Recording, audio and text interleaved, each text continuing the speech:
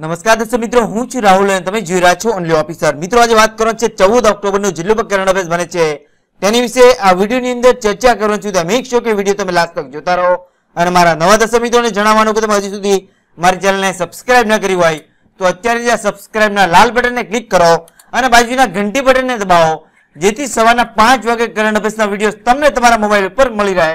તો આજનો વિડીયો મિત્રો સ્ટાર્ટ કરી without wasting time. So let's gate started. તો મિત્રો સૌથી પહેલો પ્રશ્ન આ છે કે તાજેતરમાં વર્લ્ડ માઇગ્રેટરી બર્ડ ડે ક્યારે ઉજવવામાં આવ્યો? 2019માં. તો 12 ઓક્ટોબરના દિવસે. તો આને ગુજરાતીમાં શું કહેવામાં આવે? તો વિશ્વ પ્રવાસી પક્ષી દિવસ ક્યારે ઉજવવામાં આવ્યો? 2019માં. તો 12 ઓક્ટોબરના દિવસે. 2019 ની થીમ શું રહી છે આ વર્લ્ડ માઇગ્રેટરી બર્ડ દિવસની? તો 2019 ની થીમ છે મિત્રો protect birds B the solution to plastic pollution. 2019 ની થીમ રાખવામાં આવી છે. ગુજરાતમાં સૌથી વધારે વિદેશી પક્ષીઓ કઈ જગ્યાએ આવે છે? તો ગુજરાતમાં કચ્છ અભયારણ્ય પાસે જોવા મળે છે. વિદેશથી જે યાત્રા કરે છે પક્ષીઓ સૌથી વધારે. આનો ઉદ્દેશ શું છે આ દિવસ ઉજવવાનો? તો સ્થળાંતર કરનાર પક્ષીઓને તેમના નિવાસસ્થાનના સંરક્ષણ માટે જાગૃતતા ફેલાવવા માટે દર વર્ષે આ વર્લ્ડ માઇગ્રેટરી બર્ડ દિવસ ઉજવવામાં આવે છે. મિત્રો 2019 ની થીમ જરૂરથી યાદ રાખજો, ઘણીવાર કોમ્પિટિટિવ એક્ઝામમાં થીમ મિત્રો પૂછી લે. હવે પછી મિત્રો સેકન્ડ પ્રશ્ન આ છે કે તાજેતરમાં એલેક્સી લિયોનોવનું નિધન થયું છે તે કોણ છે? મોસ્ટ ઇમ્પોર્ટન્ટ છે. આવનારી કોમ્પિટિટિવ એક્ઝામમાં 100% આ પ્રશ્ન જરૂરથી પૂછાશે તો કોઈ સેપરેટ પેજમાં જરૂરથી લખી લેજો. તો કોણ છે એલેક્સી લિયોનોવ? તેનું નિધન થયું છે તાજેતરમાં 85 વર્ષની ઉંમરે. તો કોણ છે આ વ્યક્તિ? તો અંતરિક્ષમાં પ્રથમ વખત જેણે સ્પેસ વોક કર્યો હતો, સ્પેસમાં જઈને ચાલ્યા હતા, ટોટલ 12 મિનિટ ને 9 સેકન્ડ સુધી ચાલ્યા હતા આ એલેક્સી લિયોનોવ. તમે ટીવી સ્ક્રીનમાં મિત્રો જોઈ રહ્યા છો, આ છે અંતરિક્ષમાં સૌપ્રથમ ચાલનાર એલેક્સી લિયોન, જેણે વિશ્વ રેકોર્ડ સર્જ્યો હતો. દુનિયાનો પ્રથમ નંબરનો આ વ્યક્તિ છે એલેક્સી લિયોન, જેણે આ કારનામો કરી બતાવ્યો છે. કયા દેશનો છે? તો સોવિયત સંઘનો છે, મતલબ રશિયા દેશનો છે. 2 વાર હીરો ઓફ ધ સોવિયત યુનિયનથી સન્માનિત કરવામાં આવ્યો છે. સૌથી મોટો સન્માન એલેક્સી લિયોનને મળેલું છે. વાત કરી છે અહીંયા એલેક્સી લિયોનની, તો કેટલી મિનિટ સુધી તે ચાલ્યા હતા સ્પેસમાં, એ મિનિટ જરૂરથી યાદ રાખજો. અને કઈ સાલમાં? તો 12 મિનિટ અને 9 સેકન્ડ ચાલ્યા હતા સ્પેસની અંદર. કઈ સાલમાં? તો 18 માર્ચ 1965 ના રોજ આ કારનામો કર્યો હતો રશિયાના સોવિયત સંઘથી બિલોંગ કરતા એલેક્સી લિયોન દ્વારા મિત્રો. અને તાજેતરમાં 2019માં 85 વર્ષની ઉંમરે તેનું નિધન થયું છે. હવે પછી મિત્રો સેકન્ડ પ્રશ્ન આ છે મોસ્ટ ઇમ્પોર્ટન્ટ છે. તાજેતરમાં સ્પોર્ટ્સ રિલેટેડ એવોર્ડ આપવામાં આવ્યો છે. તો કયા કયા ફેકલ્ટીમાં? તો સવાલ છે મિત્રો કે તાજેતરમાં ઇન્ડિયન સ્પોર્ટ્સ હોનર્સ 2019માં કયા વ્યક્તિને લાઈફ ટાઈમ અચીવમેન્ટ એવોર્ડથી સન્માનિત કરવામાં આવ્યા છે? ઇન્ડિયન સ્પોર્ટ્સ હોનર્સ એવોર્ડથી. તો મિલ્ખા સિંહને તાજેતરમાં લાઈફ ટાઈમ અચીવમેન્ટ એવોર્ડથી સન્માનિત કરવામાં આવ્યા છે. વાત કરી છે મિલ્ખા સિંહની, તો તમે ટીવી સ્ક્રીનમાં મિત્રો જોઈ રહ્યા છો, આ છે મિલ્ખા સિંહ. કઈ રમત સાથે સંકળાયેલા છે? તો એક દોડવીર છે, પૂર્વ દોડવીર છે આ મિલ્ખા સિંહ.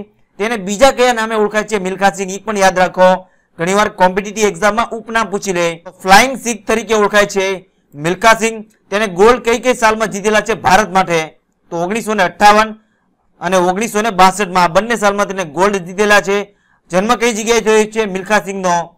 તો પંજાબના ગોવિંદપુરામાં, જે હાલમાં પાકિસ્તાનમાં છે આપણું. ત્યારબાદ 1959માં પદ્મશ્રી એવોર્ડથી સન્માનિત થયા છે આ મિલ્ખા સિંહ મિત્રો. હવે વાત તો થઈ રહી છે આ લાઈફ ટાઈમ અચીવમેન્ટ એવોર્ડની, એની વગર પણ ઘણા બધા એવોર્ડ મળેલા છે. ટોટલ 17 શ્રેણીમાં એવોર્ડ આપવામાં આવ્યો છે. અને એવોર્ડ કોના દ્વારા આપવામાં આવે છે એ પણ યાદ રાખો. તો વિરાટ કોહલી જે આપણા ભારતીય ક્રિકેટર છે એની એક NGO છે તેના દ્વારા આ એવોર્ડ આપવામાં આવ્યો છે ટોટલ 17 શ્રેણીમાં. ત્યારબાદ મિત્રો આ તો વાત કરી છે life time achievement award Milkha સિંહને મળેલો છે. તો બીજા કયા એવોર્ડ મળેલા? તો સ્પોર્ટ્સમેન ઓફ ધ યર પુરુષમાં કોને મળેલો છે? તો બજરંગ પુનિયાને, જે કુસ્તી સાથે સંકળાયેલા છે. ત્યારબાદ sportsman woman of the year no award કોને મળેલો છે? તો વિનેશ ફોગટને, જે કુસ્તી સાથે સંકળાયેલી છે મિત્રો. તો એટલું વસ્તુ મિત્રો તમને આ પ્રશ્નમાંથી તમને ખબર હોવી જોઈએ. હવે પછી મિત્રો સેકન્ડ પ્રશ્ન આ છે કે તાજેતરમાં દુતી ચંદે કેટલા મીટરમાં ગોલ્ડ મેડલ જીતેલો છે? તો જવાબ છે મિત્રો 100 મીટરની તાજેતરમાં રેસમાં દુતી ચંદે ગોલ્ડ મેડલ જીતેલો છે. તાજેતરમાં જે આયોજન થયું છે ઝારખંડના રાંચીમાં 59માં રાષ્ટ્રીય એથ્લેટિક ચેમ્પિયનશિપમાં ભારત તરફથી દુતી ચંદે 100 મીટરમાં ગોલ્ડ મેડલ જીતેલો છે. વાત કરી છે દુતી ચંદની, તો તમે ટીવી સ્ક્રીન ઉપર મિત્રો જોઈ રહ્યા છો, આ છે ભારતીય દોડવીર દુતી ચંદ. તેને તાજેતરમાં તેનો નેશનલ રેકોર્ડ તોડી નાખ્યો છે અને 100 મીટરની દોડમાં ગોલ્ડ મેડલ જીતેલો છે. કેટલો રેકોર્ડ હતો? 11.22 સેકન્ડમાં રેકોર્ડ તોડ્યો છે મિત્રો. કઈ જગ્યાએથી બિલોંગ કરે છે આ દુતી ચંદ? તો ઓડિશા રાજ્યથી બિલોંગ કરે છે. આ દુતી ચંદ આપણી કોમ્પિટિટિવ એક્ઝામ માટે શા માટે મહત્વનું છે? કેમ કે આ દુતી ચંદે 2018માં એશિયન ગેમ્સમાં સિલ્વર મેડલ જીતીને એક ઇતિહાસ રચ્યો હતો. તેને ધ્યાનમાં રાખીને ઓડિશા સરકાર દ્વારા 3 કરોડ સુધીનું ઇનામ આપ્યું હતું આ દુતી ચંદને મિત્રો. કેમ કે 2018માં એશિયન ગેમ્સમાં સિલ્વર મેડલ મેળવવાવાળી ભારતની સૌપ્રથમ મહિલા હતી. તો એટલું વસ્તુ મિત્રો તમને આ પ્રશ્નમાંથી તમને ખબર હોવી જોઈએ. હવે નેક્સ્ટ વિડિયો શરૂ કરતા પહેલા તમે ટીવી સ્ક્રીન ઉપર મિત્રો જોઈ રહ્યા છો, આ છે બિન સચિવાલય રિલેટેડ એક માસ્ટર બુક પીડીએફ તરીકે બનાવેલી છે. જો તમારે પરચેસ કરવી હોય તો વિડીયોની નીચે ડિસ્ક્રિપ્શનમાં લિંક આપેલી છે. પરચેસનો ચાર્જિસ છે 50 રૂપિયા મિત્રો. હવે પછી મિત્રો સેકન્ડ પ્રશ્ન આ છે કે તાજેતરમાં એક સાથે 3000 થી પણ વધુ મહિલાઓ એક સ્ટેડિયમમાં બેસીને મેચ જોઈ છે. ઇતિહાસમાં સૌપ્રથમવાર કયા દેશમાં? તો ઈરાન દેશમાં સૌપ્રથમવાર. મુસ્લિમ દેશ છે એક, તેને તાજેતરમાં તેની મુસ્લિમ દેશો દ્વારા 3000 મહિલાઓ એક સ્ટેડિયમમાં બેસીને આ ઇતિહાસ રચ્યો છે. કેમ કે 40 વર્ષના ઇતિહાસમાં સૌપ્રથમવાર આ બનાવ બન્યો છે. ઈરાન દેશમાં ફૂટબોલ મેચ જોઈ છે તાજેતરમાં એક સાથે 3000 મહિલાઓ દ્વારા. તમે ટીવી સ્ક્રીનમાં મિત્રો જોઈ રહ્યા છો, આ છે એક સાથે એક સ્ટેડિયમમાં બેસીને 3000 મહિલાઓ દ્વારા, એ પણ મુસ્લિમ સમુદાય મતલબ ઇસ્લામિક દેશની મહિલાઓ દ્વારા ફૂટબોલ મેચ જોવામાં આવી છે. 40 વર્ષ સુધીના ઇતિહાસમાં અત્યાર સુધીમાં કોઈ પણ વાર મહિલાઓ એક સાથે બેસીને આ સ્ટેડિયમમાં ફૂટબોલ જોઈ નથી પુરુષની. હવે એક ઇસ્લામિક ક્રાંતિ થઈ હતી 1979માં. બેન લાગ્યું હતું કે મહિલાઓ પુરુષનો ખેલ જોશે નહીં તેવું 1979માં જણાવ્યું હતું. એક ઇસ્લામિક ક્રાંતિ અંતર્ગત તેને ધ્યાનમાં રાખીને 2019માં ફીફા દ્વારા એક જાહેરાત કરવામાં આવી છે કે પુરુષ અને સ્ત્રી વચ્ચે જો ભેદભાવ કરવામાં આવશે તો ફીફાની અંદરથી ઈરાનની ટીમને બેદખલ કરી દેવામાં આવશે. તો તેને ધ્યાનમાં રાખીને ઈરાન દેશે પણ ફીફાનો જે મંજૂરી મળી હતી તેને ધ્યાનમાં રાખીને ફીફાનું પણ માન સન્માન રાખવા માટે એક સાથે 3000 મહિલાઓ બેસીને સ્ટેડિયમમાં ફૂટબોલ મેચ રમવાની આનંદ માણ્યો છે.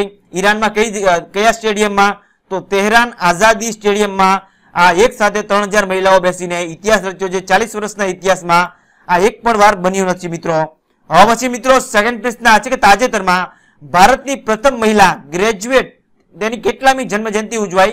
2019માં. જો તમે ગૂગલની અંદર સર્ચ કરતા હશો તો ગૂગલની ઉપર એક મહિલા બતાડતા હશે. અત્યારે તમે રિસેન્ટલી જોશો તો એ મહિલા છે ભારતની સૌપ્રથમ ગ્રેજ્યુએટ મહિલા. તેનું નામ શું છે? એની પહેલા કેટલામી જન્મજયંતિ ઉજવાઈ 2019માં? તો 155મી જન્મજયંતિ ઉજવાય છે આ મહિલાની. તેનું નામ શું છે? તો કામિની રોય. ભારતની સૌપ્રથમ મહિલા ગ્રેજ્યુએટ બની હતી કામિની રોય મિત્રો. કઈ જગ્યાએથી બિલોંગ કરે છે? તો બંગાળના બસંત ગામથી તે બિલોંગ કરે છે કામિની રોય. તમે ટીવી સ્ક્રીનમાં મિત્રો જોઈ રહ્યા છો, આ છે કામિની રોય. 2019માં 155મી જન્મજયંતિ ઉજવાઈ છે. ભારતની સૌપ્રથમ મહિલા ગ્રેજ્યુએટ હતી. કઈ સાલમાં તેનો જન્મ થયો હતો? 12 ઓક્ટોબર 1864માં તેનો જન્મ થયો હતો. શા માટે આપણી કોમ્પિટિટિવ એક્ઝામ માટે મહત્વનો છે? કેમ કે ભારતની સૌપ્રથમ ગ્રેજ્યુએટ મહિલા બની હતી. ત્યારબાદ એણે એક સૌથી મોટું કામ કરેલું છે આ ગ્રેજ્યુએટ મહિલાએ કામિની રોયે. તો કયું? તો આ મહિલા દ્વારા મહિલાઓને પ્રથમવાર મતદાન કરવાનો અધિકાર અપાવ્યો હતો આ કામિની રોય દ્વારા. એક સૌથી મોટું આંદોલન કર્યું હતું 1926માં. ત્યારબાદ સૌપ્રથમવાર ભારતમાં મહિલાઓ માટે મતદાન કરવાનો અધિકાર 1926માં આ મહિલા દ્વારા અમલમાં આવ્યો હતો મિત્રો. તો એટલું વસ્તુ મિત્રો તમને આ પ્રશ્નમાંથી તમને ખબર હોવી જોઈએ. હવે પછી મિત્રો સેકન્ડ પ્રશ્ન આવે છે કે તાજેતરમાં એમ વેંકૈયા નાયડુને કોમોરોસ દેશ દ્વારા કયું સર્વોચ્ચ નાગરિક સન્માન આપવામાં આવ્યું છે? તો જવાબ છે મિત્રો the order of the green ક્રિસ્ટેડ નામનું જે કોમોરોસ દેશનું સર્વોચ્ચ નાગરિક સન્માન છે તે આપણા ઉપરાષ્ટ્રપતિ એમ વેંકૈયા નાયડુને આપવામાં આવ્યું છે. કેમ કે તાજેતરમાં કોમોરોસ દેશની યાત્રા પર ગયા છે 5 દિવસની. આફ્રિકા દેશના 2 દેશો છે, તેમાંના 2 દેશોમાંનો એક છે કોમોરોસ દેશની સૌપ્રથમવાર દેશમાં તાજેતરમાં ભારતના ઉપરાષ્ટ્રપતિ એમ વેંકૈયા નાયડુ તેની યાત્રા પર ગયા છે. બીજો કયો દેશ છે? તો સિયેરા લિયોન અને કોમોરોસ આ બંને દેશમાં 5 દિવસની યાત્રા પર ગયા છે ઉપરાષ્ટ્રપતિ એમ વેંકૈયા નાયડુ. કેટલામા નંબરના ઉપરાષ્ટ્રપતિ છે ભારતના? તો 13મા નંબરના. અને જે બંને દેશની યાત્રા પર ગયા છે તે કયા દેશનો ભાગ છે? તો આફ્રિકા દેશના આ નાનકડા દેશ છે તેની મુલાકાત લીધી છે આપણા ઉપરાષ્ટ્રપતિ એમ વેંકૈયા નાયડુ દ્વારા. અને કયા દેશ દ્વારા? The order of the green ક્રિસ્ટેડ નામનો એવોર્ડથી સન્માનિત થયા છે? તો કોમોરોસ દેશ દ્વારા. હવે હવે પછી મિત્રો સેકન્ડ પ્રશ્ન આ છે કે તાજેતરમાં એક રિપોર્ટ મુજબ દુનિયાનું સૌથી ધનિક શહેર કયું બન્યું છે? મોસ્ટ ઇમ્પોર્ટન્ટ છે. તાજેતરમાં એક રિપોર્ટ બહાર પડ્યો છે કે દુનિયાનું સૌથી ધનિક મતલબ પૈસાવાળું શહેર કયું બન્યું છે? તો રિપોર્ટમાં જણાવ્યું છે કે ન્યુયોર્ક સિટી, જે અમેરિકાનું એક શહેર છે ન્યુયોર્ક, જે દુનિયામાં સૌથી વધારે ધનિક અને સૌથી વધારે કરોડપતિ અને અરબપતિ લોકો આ ન્યુયોર્ક સિટીમાં રહે છે એક રિપોર્ટ મુજબ. તો કોના રિપોર્ટ મુજબ? The વેલ્થીસ્ટ cities world wide in 2019 મુજબ એક રિપોર્ટ મુજબ દુનિયાના સૌથી કરોડપતિ અને અરબપતિ જો રહેવાવાળા લોકોમાં શહેરોમાં જો નામ આવે તો ન્યુયોર્ક સિટી પ્રથમ નંબર પર રહ્યું છે. બીજા નંબર પર કોણ છે? તો ટોક્યો, જે જાપાનમાં આવેલું છે મિત્રો. ત્યારબાદ ત્રીજા નંબર પર કોણ છે? તો સેન ફ્રાન્સિસ્કો, જે અમેરિકાનું એક શહેર છે. ત્યારબાદ ચોથા નંબર પર કોણ છે? તો લંડન, જે બ્રિટનમાં આવેલું છે મિત્રો. હવે વાત કરી છે આ રિપોર્ટમાં ભારતમાં કયા શહેરો સૌથી ધનિક છે? તો ભારતનું પણ એમાં 2 શહેરોનું નામ આવ્યા છે. તો કયા કયા? તો એક તો છે મુંબઈ, જે 12મા નંબર પર રહ્યું છે. ત્યારબાદ બેંગ્લોર, જે 26મા નંબર પર રહ્યું છે મિત્રો. તો એટલું વસ્તુ મિત્રો તમને આ પ્રશ્નમાંથી તમને ખબર હોવી જોઈએ.